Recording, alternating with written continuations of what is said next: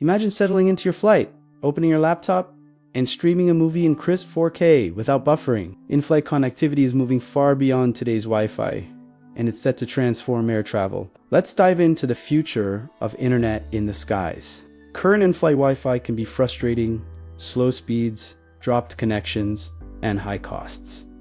But that's changing fast. By 2025, low Earth orbit satellite systems like Starlink are delivering high-speed internet, up to 500 Mbps, even on remote routes. These networks use thousands of satellites for smooth, low-latency connections, making free Wi-Fi a reality on many flights.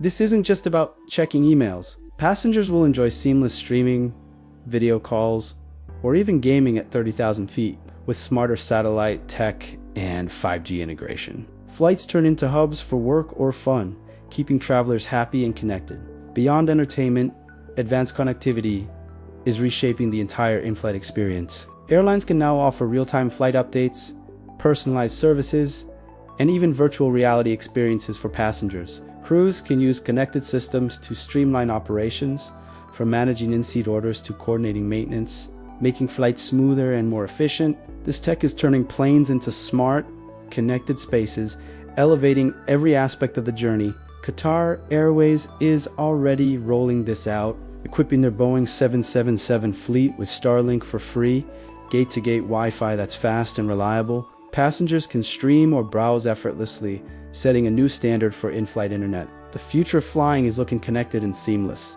What's your take?